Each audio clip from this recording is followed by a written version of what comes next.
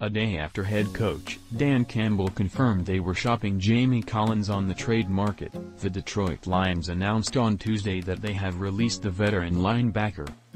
The transaction arrived on the heels of a report last week by NFL Network's Rapoport that the Lions were looking to move Collins in an effort to get younger at his position.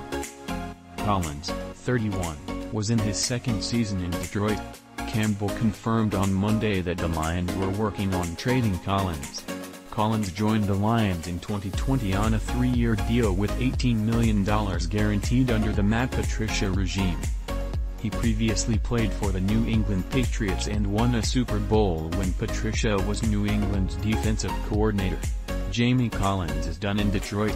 Leon Halip / Getty Images. The Lions overhauled their front office and coaching staff in the offseason, and Collins wasn't a part of Campbell's and general manager Brad Holmes' plans.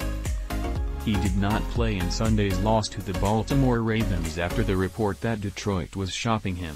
A Pro Bowler in 2015 and a 9-season NFL starter, Collins could draw interest from a number of teams seeking linebacker help.